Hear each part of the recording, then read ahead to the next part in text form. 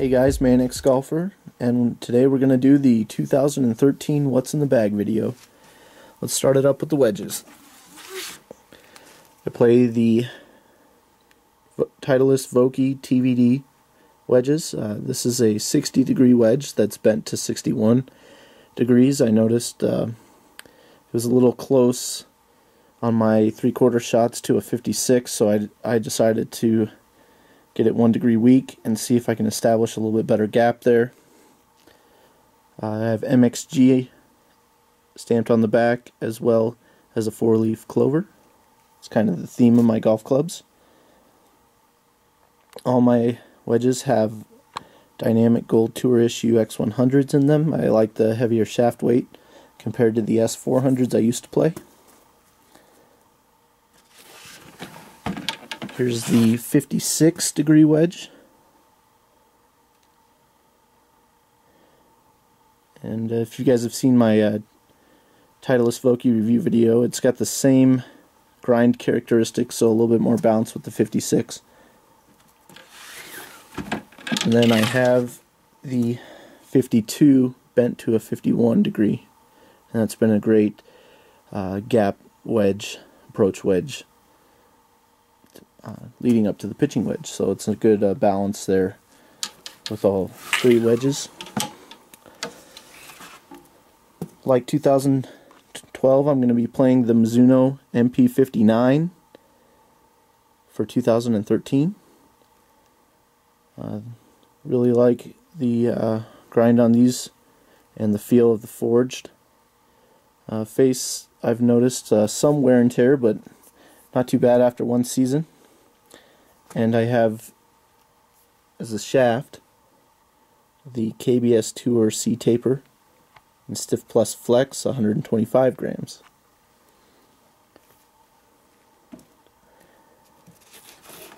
All those clubs are white and black multi-compounds. The MP59s go from 3-iron, which you see here, to pitching wedge. I still hit this 3-iron pretty well, and so there's no chance I'm replacing that with a hybrid. Hybrids, I feel, are much less consistent for my particular golf swing.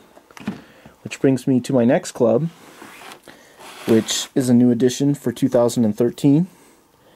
It is the Rocketbladez Tour, and it's the 3-iron. This one I had bent 1 degree flat, so instead of the 60.5 degree lie, it's a 59.5, which is the same as my Mizuno 3-iron. Better hits with a flatter lie. I've noticed had some turf interaction issues when I was demoing this club, and I decided to put the same KBS Tour C taper shaft in that iron. It's replacing my Titleist 2 hybrid, and I decided to go with a driving iron instead of a 2 hybrid, just for more accuracy. My misses are less with that club. The next club in the bag is the Titleist 913 D3 driver, 9.5. You guys have seen my reviews on this club, and this has definitely been one that I've gained more and more confidence with. I did end up getting the weight set. I can show you guys that at the end of the video. What I noticed is I didn't notice as big of a difference in launch characteristics as I expected, but the swing weight characteristics do change drastically when you change out those weights. Set at a D4, which is the neutral setting for Titleist.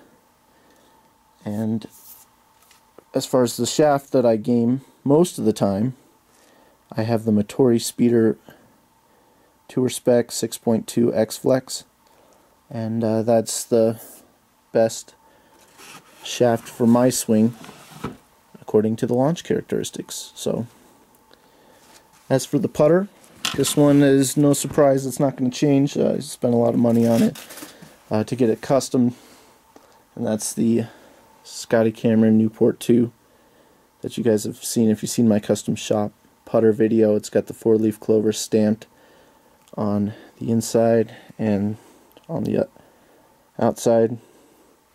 MXG and Skip's my name, and I like the feel of the Scotty Camerons. I have tried a couple 2013 putters just for fun, and I would recommend the new Odyssey. I believe the Versa is a good option. I don't like the alignment lines, but the inserts, top notch. They also have a Pro version that's coming out that looks a little bit more normal, that I would recommend you guys demo if you're in the market for a new putter. Changed up the towel. It's a Made Vokey towel. Also the shoes, I switched between the Audi Zero and the XPS 1. The Zero is more for longer courses with a lot of walking. You guys will also notice I'm using a 14 divider stand bag Titleist. It's the lightweight bag, not the other one. This one has the backpack straps, and so I plan on walking a lot more this season than in past seasons. I do have the tour bag shown in the background there, and that's more for advertising my channel and not for tournament play that only requires walking.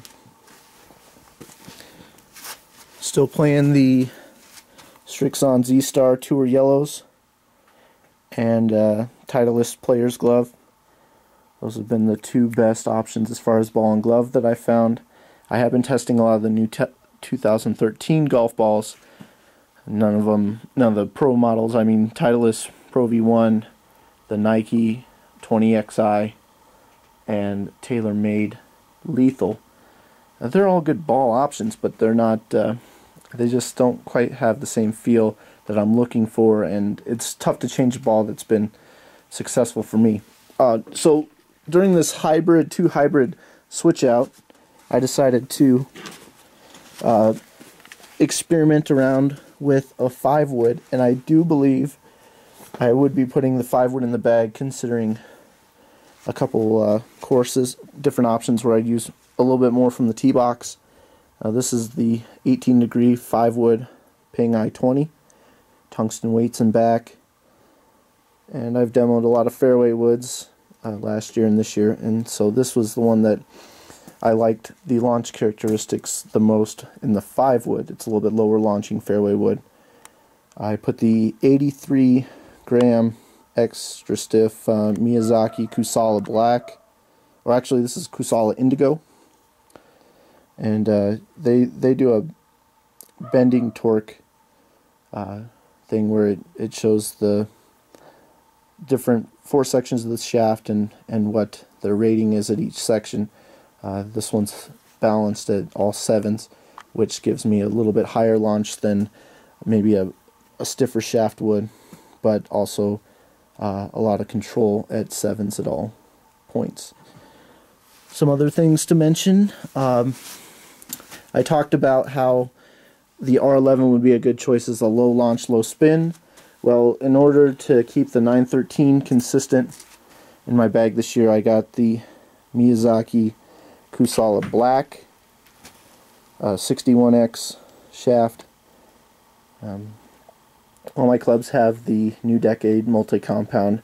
Depending on which one I'm using, it's either red, blue, or black. Most of them are black, but the blue and red ones go with their shaft option. Alignment rods, and then I got this thing called the Orange Whip.